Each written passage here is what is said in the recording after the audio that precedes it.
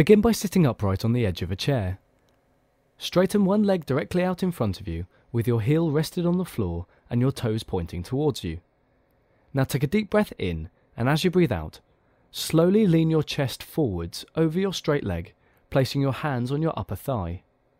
Once you feel a comfortable stretch, hold the position and breathe normally. You should feel the stretch down the back of your straight leg. To come out of the stretch safely, slowly raise your body back upright and return to your starting position.